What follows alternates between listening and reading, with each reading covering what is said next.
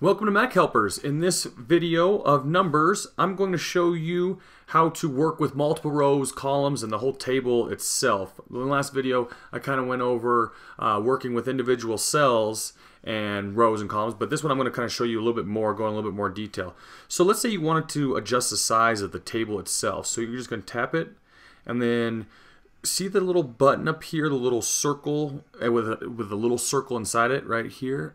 I'm going to click that, and when I clicked that, or tapped it I should say, it automatically brought up these, see these three blue dots right in the corner, like the middle right, bottom right, and the middle on the bottom. So if you grab on those, it's going to allow you to move and adjust the size. So if that's me on the corner right there, and then it kind of will balance out there, or you can move it this way just on the right dot, or up and down with just the left or the middle dot. And so that's kind of basically it for adjusting the table sizes as the table itself. And now let's go into let's work with like selecting an entire row. So let's go ahead and look at like this gas row.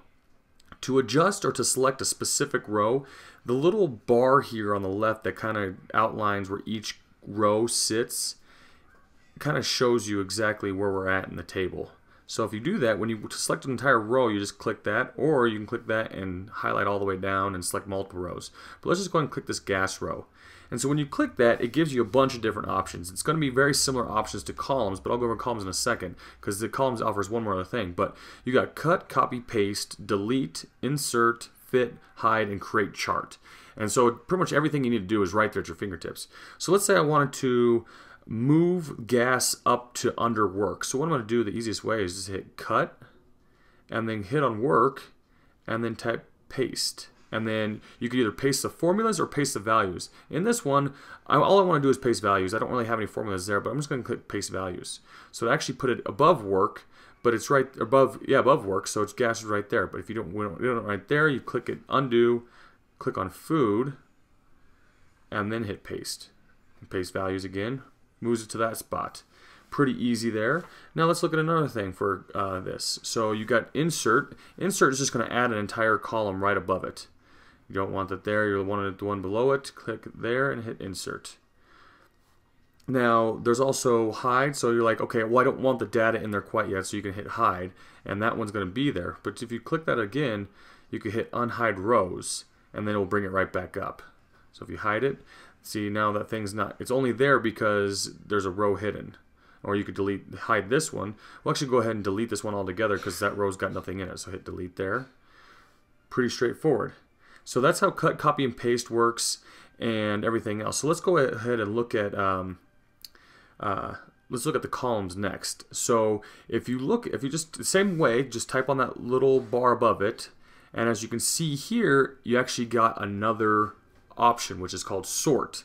And sort means it's going to allow you to sort the list by ascending or descending, and it's going to automatically pick the values of whatever you got going on. So this I'm working with currencies, but it already knows what I'm working with. So I hit sort, and then it's going to ask whether I sort ascending or descending.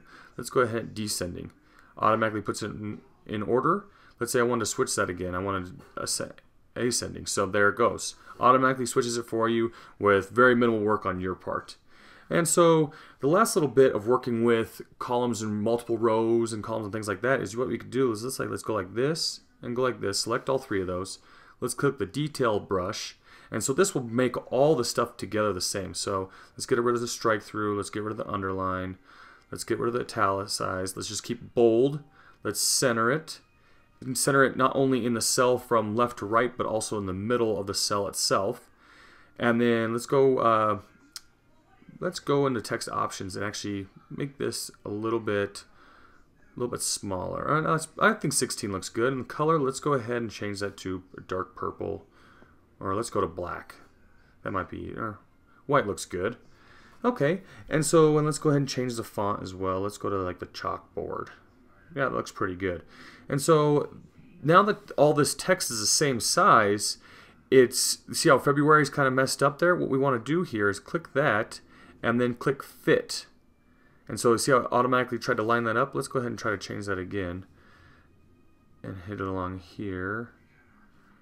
Hit fit, and then select all of these and hit fit. Why it's not working for this one for some reason. There we go. I'm not sure why it was acting that way. But let's do that again, hit fit, and so now it lined it up. For some reason it was just, maybe it's how I have it formatted, which would be a reason why that's not working like that. But you saw how easy I fixed that with that Y being dropped down like that. It was a quick fix. I mean, it took me less than a few seconds. So that's basically it for working with multiple rows and columns. As you can see, it's pretty straightforward, pretty easy.